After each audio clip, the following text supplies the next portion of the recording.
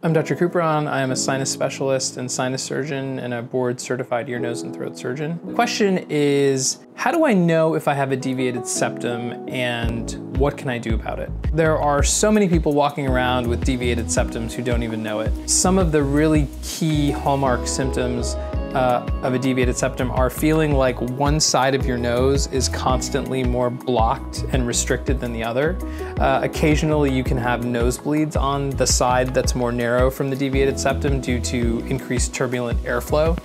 And lastly, a lot of patients who have a deviated septum find that if they're side sleepers at night, they tend to sleep on the side of their face toward which the septum is deviated. So if my septum is deviated to the left, I end up sleeping on my left side because that side's already kind of compromised, and at least if I sleep on my left, my right side kind of stays more open. And so those are some things that I hear from patients, that they sleep on one side because they can't breathe through their nose otherwise, or one side's always more stuffy than the other, or I get nosebleeds and they just tend to be on one side.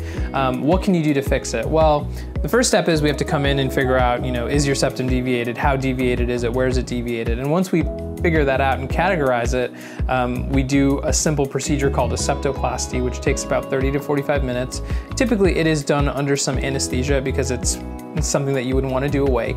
And it involves us doing some surgery on the inside part of the nose. It doesn't change the way our nose looks from the outside.